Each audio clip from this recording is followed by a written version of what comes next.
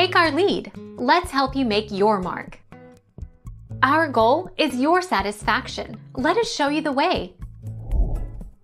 Mason Dixon line in the U.S., the boundary between Maryland and Pennsylvania, taken as the northern limit of the slave-owning states before the abolition of slavery. It is named after Charles Mason (1730–87) and Jeremiah Dixon (1733–77), English astronomers, who defined most of the boundary between Pennsylvania and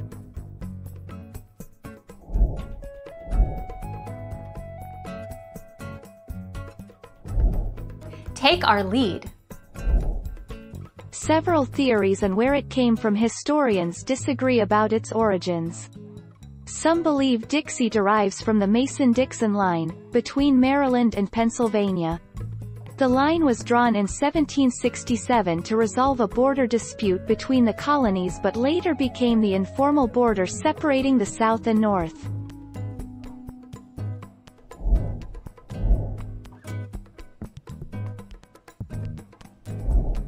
Take our lead. New Confederate States of America. As a definite geographic location within the United States, Dixie is usually defined as the 11 southern states that seceded in late 1860 and early 1861 to form the new Confederate States of America. Maryland never seceded from the Union, but many of its citizens favored the Confederacy.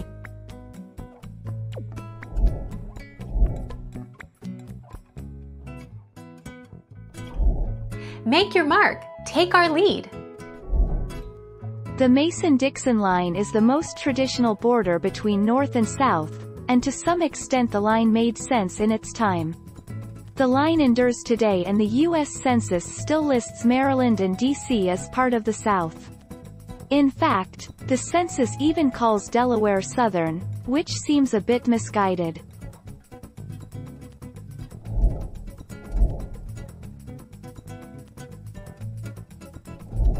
Take our lead. Let's help you make your mark.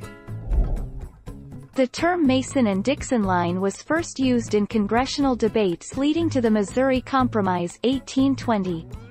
Today the Mason-Dixon line still serves figuratively as the political and social dividing line between the North and the South, although it does not extend west of the Ohio River.